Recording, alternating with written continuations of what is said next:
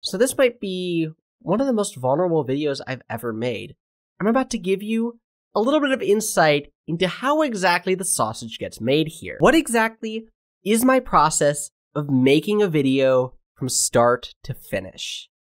Let's roll. So this video is going to be aimed mostly at both showing you guys sort of what my creative process is, but also as maybe a bit of a guide of how you can make your own videos. But without further ado, let's get started. So the first place that any video begins is an idea.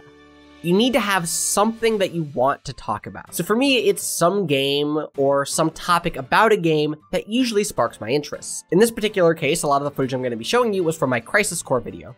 So it was a review about a game that had recently come out. And if you're someone who has a lot of ideas, you're probably going to want to have some means to track those down. The way I do it is through using a service called Trello. Trello is normally used for more business-oriented applications, but it works surprisingly well for online content creation. I can put all of my ideas for a video in one column and then sort of slide them across as I've gone through the various parts of the process, from having the idea to having it fully uploaded. But once you have that idea though, you don't just want to go for it. You want to refine down exactly what you want to talk about. And this is usually where the scripting and research section comes in. I'm going to combine them because as much as I was taught in school that you should do research first, then write, that's never how I did it.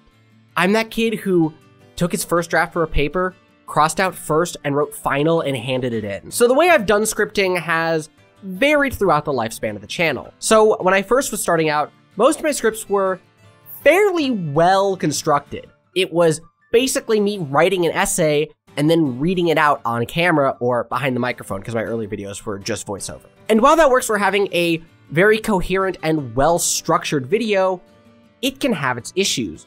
The first of which is that if you're not careful, people can tell that you're reading, especially due to the fact that most people write differently than how they talk. There's a quote that always sticks with me. I think it's from Harrison Ford from the original Star Wars. I said to George, you can type this stuff, but you can't say it. Move your mouth while you're talking, while you're typing it. And I couldn't say it. It took me like 15 takes to say it. Yeah, so I've started to move away from that.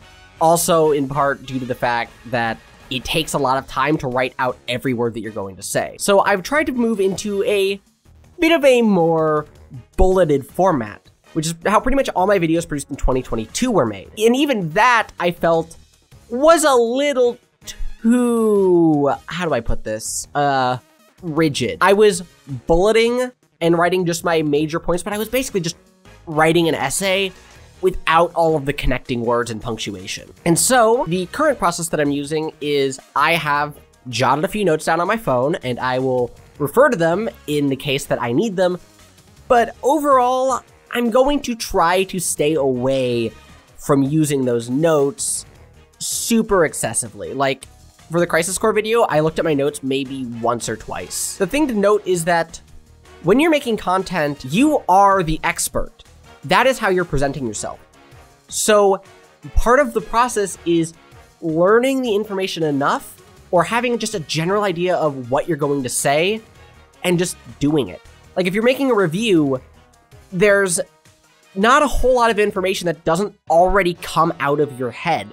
So it's easier for you to just sort of give your opinions and to just have a few bullet points and headers to structure what you're going to say and how you're going to say it. That being said though, the way I plan to still use my notes is mostly just for dates, statistics, or anything that I know would need a source and I need the name of the author / study or whatever other work it's called on hand, just so I can easily reference them.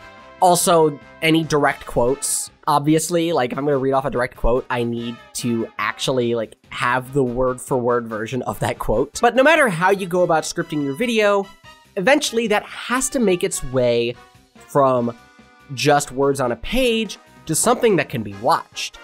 And that is where the recording process comes in. So again, I've gone through various processes. I've swapped back and forth between videos that were purely done in voiceover and videos that were done on camera with B-roll added on top. And I've sort of come to learn the mechanics of both of those methods. And before I start with this section in full, I want you to take note of something. I'm about to talk about and show you a lot of gear that is very expensive.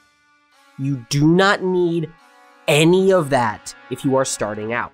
At minimum, the only thing I think you might want to get is a microphone of some type. And even the one I'm using in this video, this is about a $100 microphone. You could probably go cheaper and get like a $50 microphone, and that would be sufficient. You just want better than the onboard mic of your camera.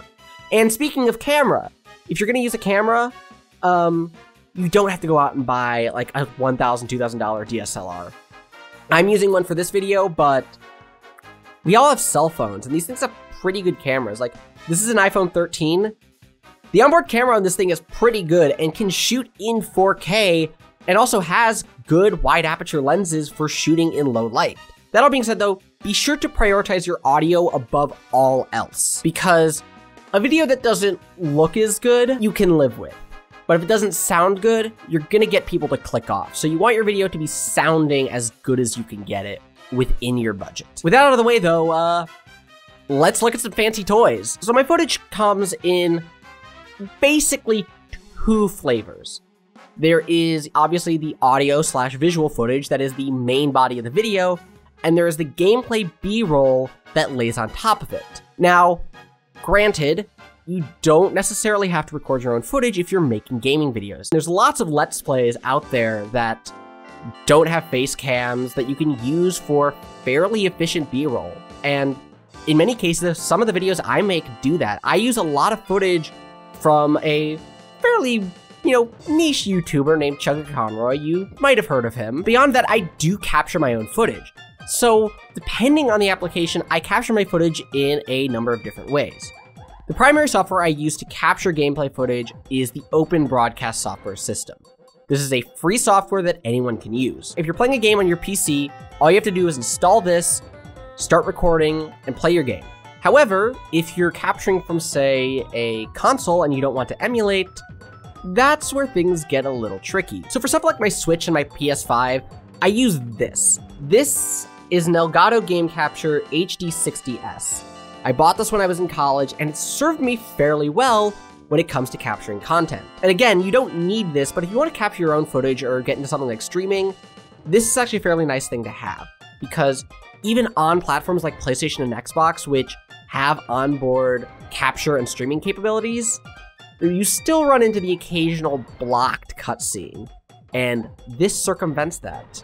That being said though, I actually am retiring this thing because I hit the technical limits on this. I bought a new HDMI splitter to use as part of my recording setup because I was sick of unplugging stuff from my Switch and PS5 anytime I needed to use this. So I just split the signal, could have them always connected to the TV, and then split them off into a apparatus that then connects to this thing. And this is incompatible with the splitter because it's too high res. This is the HD60S. I probably could have gone for a bigger upgrade since we're entering the 4K era, but they were like $300, $400, so like this was $200. It was much better and much more within my budget. So yeah, obviously this only works for consoles that have an HDMI out. If it's an older console that has AV cables, well, I'm probably just gonna use the Virtual Console on like the Switch or the Wii U, if I'm honest.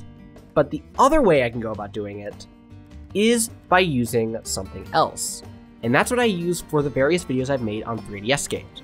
So that would be Pokemon Super Mystery Dungeon, Pokemon Omega Ruby, and Pokemon X were all captured in this manner. And don't tell Nintendo this, I modded my 3DS. I have custom firmware on it that allows me to basically broadcast video signal over Wi-Fi to my PC, and then I just capture that in OBS. It's a pain and has some really ugly looking artifacting if you really squint at it, and can drop frames quite often, but 3DS capture boards are expensive, and a lot of those companies either went under or want you to send your 3DS in, and that's not a risk I'm willing to take for a console that's no longer in circulation. Also, you can't use DS games because the 3DS boots into native DS hardware, and so custom firmware just doesn't work on that.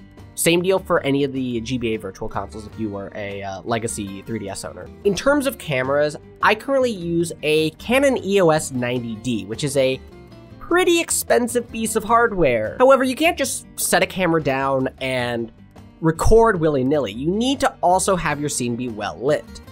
And so that's where we get into the equipment that I use for lighting. So what I've got for lighting is I've got a softbox that I bought off of Amazon. I actually bought two, but I'm only using one for this video right now.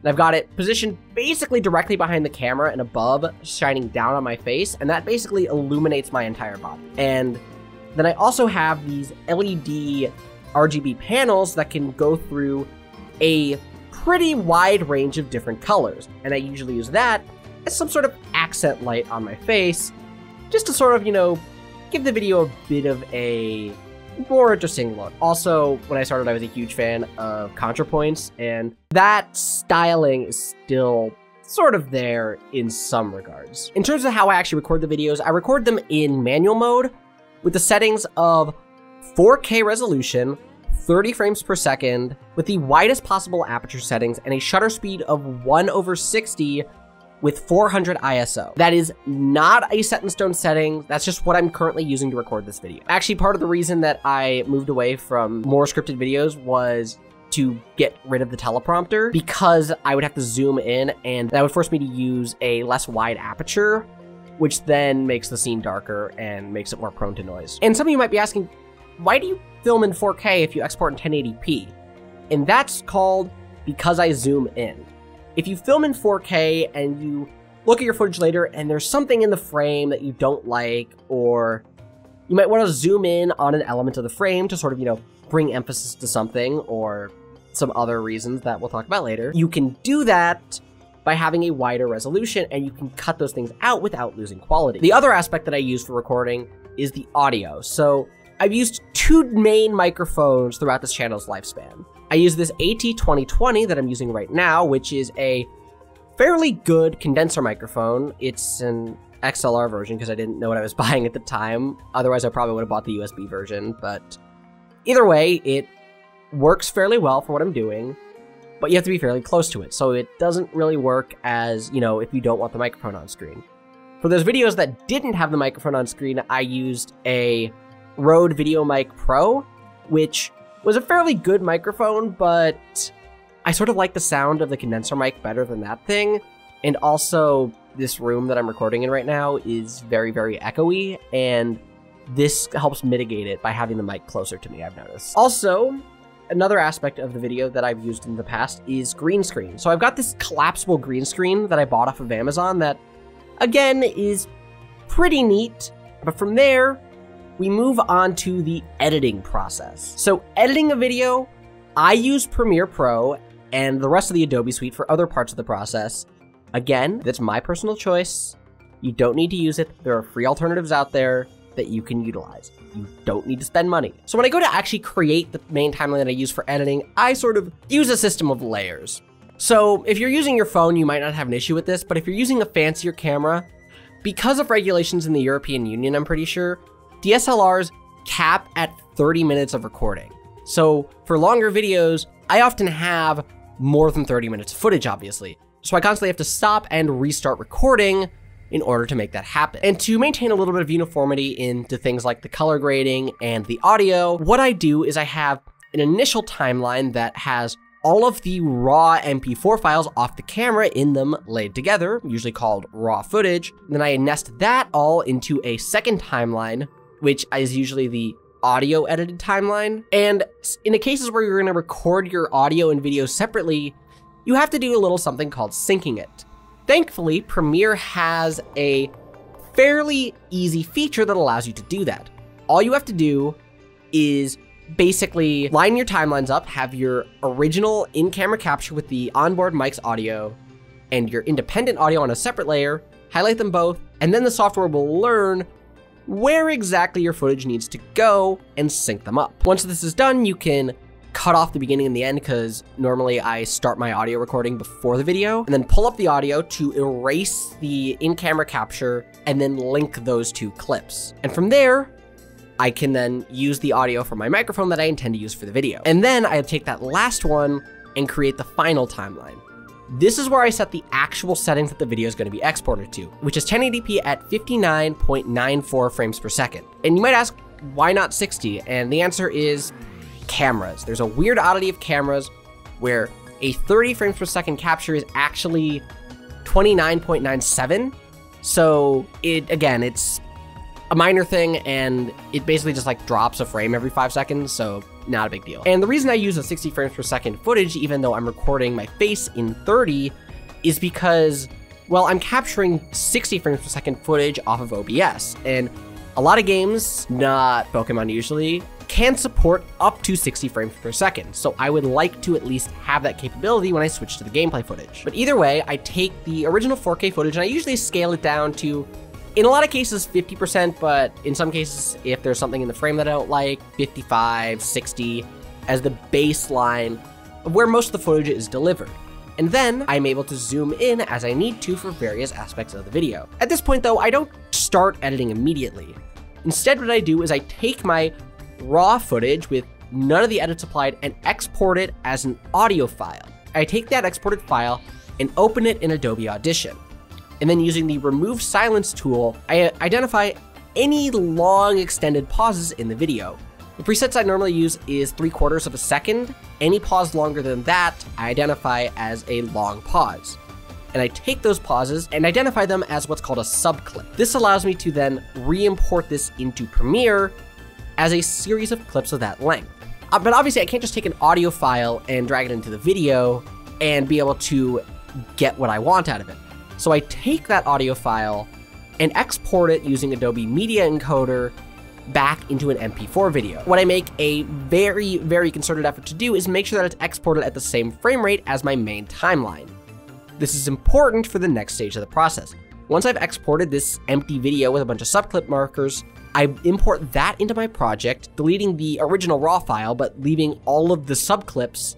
And then I take those and create what's called a single cam multicam sequence. Basically, all the subclips are taken and lined up to their various time codes into a timeline.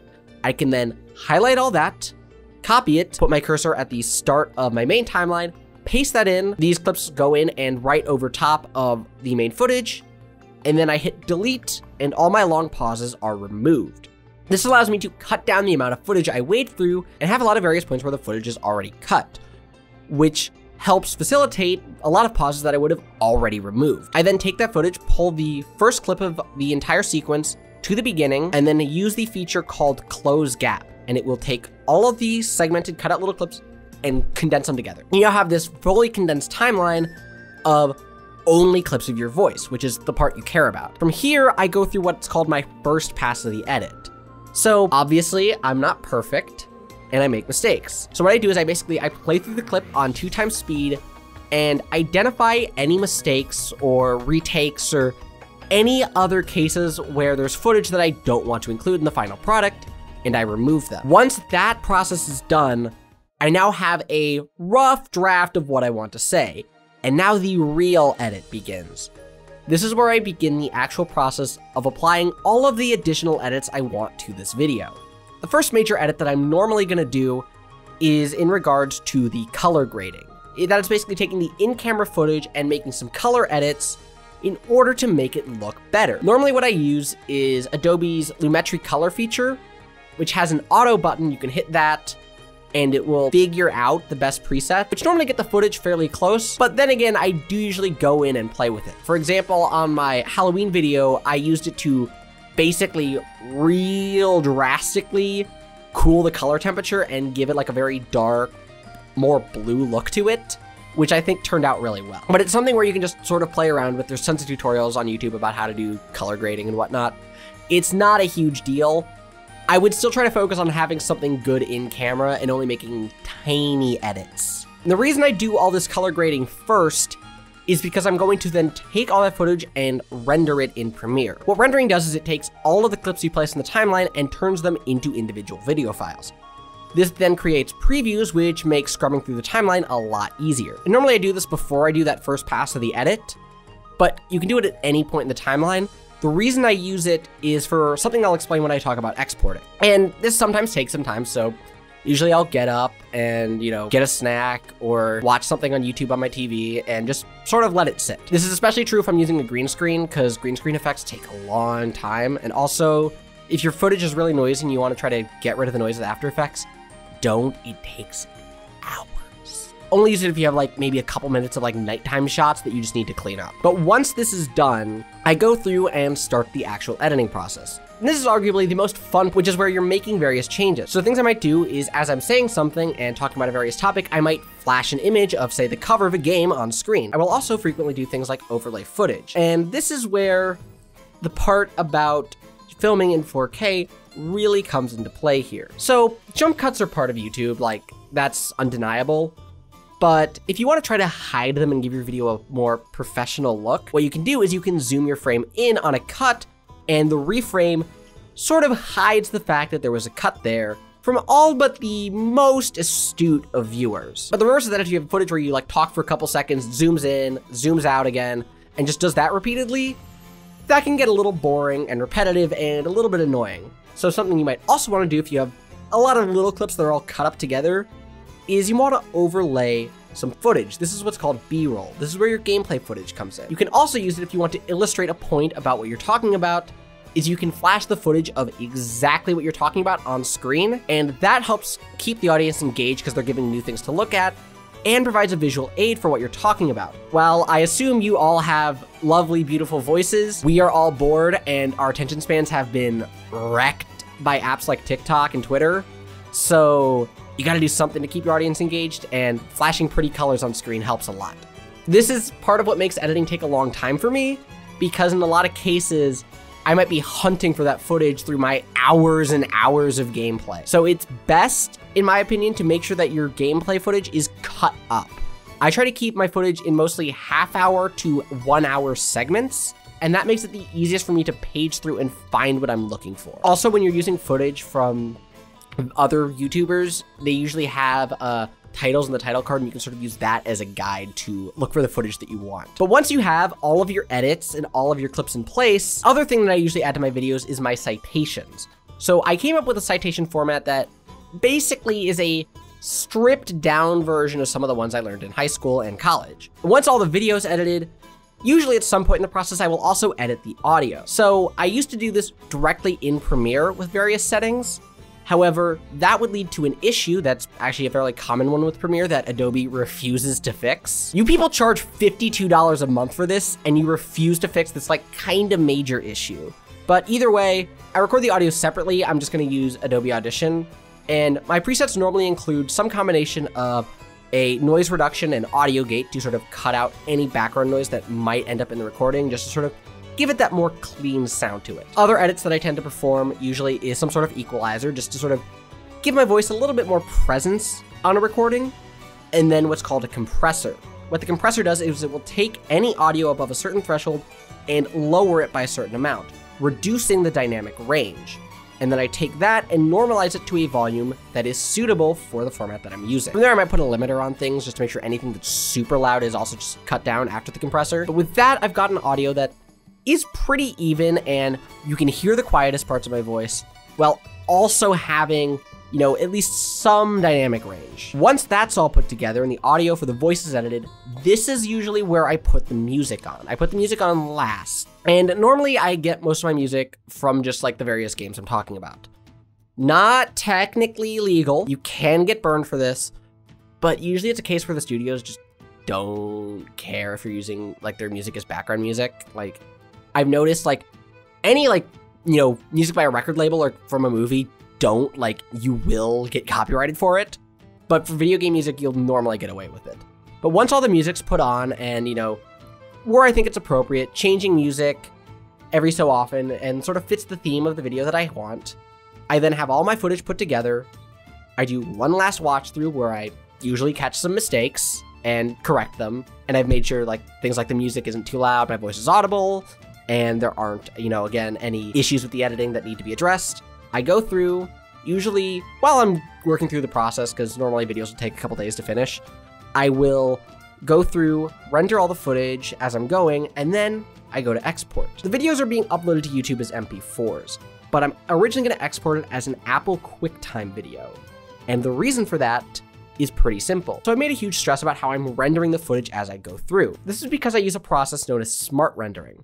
So what I'm going to do is all these little previews that I've rendered to use in Premiere so it doesn't lag out are then going to be taken and turned into the final product. So I'm basically exporting in the same preset that I made my previews at. This is a setting that you actually have to change in Premiere.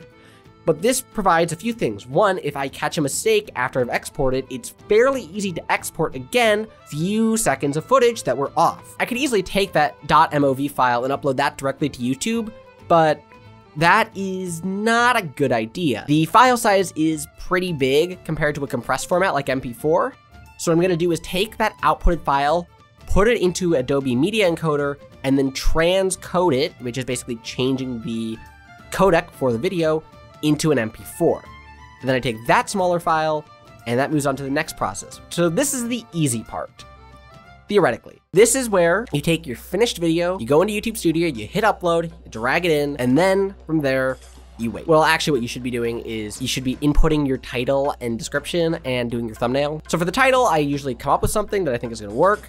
I type it in, and that's about the extent of it. I don't do a whole lot of like super like extensive like search engine optimization, honestly. Like, don't take SEO advice from me. If you want to go viral, like, this is the wrong channel for that. I also have a template for the description that has the basic rough outline of what I want. You know, the small text description that'll show up at the start of the description that usually has keywords that make it a little bit more searchable. All my social media links, the source list for the video when relevant, where any additional footage came from, and also the timestamps, which is what creates the YouTube chapter system. That's because that's what annotates the hashtags above the video title, if you didn't know. This is also where I select the tags, which I normally use a site called Rapid Tags. Just put the title in, pick the tags that I think are relevant, and then I also usually go in and add a few more tags of things that I think are relevant. Like if I'm talking about, say, the Johto region, like I'm talking about Pokemon Gold and Silver, I might put like Johto, Pokemon Gold, Pokemon Silver, just like various combinations of the same thing that people might search for. And that is supposedly helps. I'm not exactly sure how the algorithm gods work. So yeah, but from there, I also have to create a thumbnail. I usually do this in Adobe Photoshop. So the composition of my thumbnails is fairly basic. I will usually have my face because having a human face in the footage supposedly, again, psychologically makes people more likely to click. And, you know, gives a very instant recognition as to who made the content. And then I also will usually have some sort of tagline, some, you know, small amount of text, normally not more than like a couple words, like 3 to 4 is usually what I try to shoot for. And then I have some sort of element from the game and a background. And that's basically my thumbnails. I make these in Photoshop, export them as a PNG at 1280 by 720. I don't know why I had to think about that for a second. Like, it's a fairly standard resolution. Upload that, and then once that's done, I will do the end card, which matches up with a template that has a link to my channel and, you know, a video that is suggested by YouTube, in case you were wondering. One of these videos is what the algorithm thinks you'll watch for my channel, and then 2 more that I usually pick that I think are relevant. And then I also usually will do cards throughout the video. Usually I just, like, you know, try to space them out evenly as you're watching, but if there's like a very specific point where I make reference to one of my other videos, I'll usually try to put that in there. At that point, I will usually schedule my videos. What I usually schedule for is 10 a.m. EST on any given day. And with that, that's basically how I make my videos. This felt a little rambly at points, and I probably will cut this down a lot in the edit, but like, yeah. I thought I'd share with you guys exactly what I do, and I really don't know how to end this video.